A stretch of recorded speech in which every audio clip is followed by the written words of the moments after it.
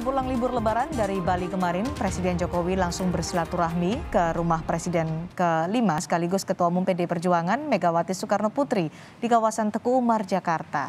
Sumber Kompas TV menyebut kunjungan Presiden Jokowi itu dalam rangka Halal Bihalal Lebaran sambil membahas sejumlah hal strategis. Megawati sekaligus menyampaikan agendanya menghadiri undangan pelantikan Presiden Korea Selatan. Pertemuan itu berlangsung selama kurang lebih 1 jam.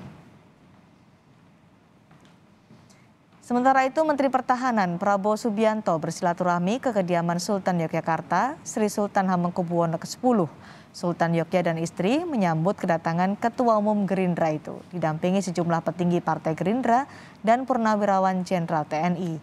Prabowo dan Sultan Yogya menyebut pertemuan itu murni silaturahmi tanpa ada pembicaraan politik.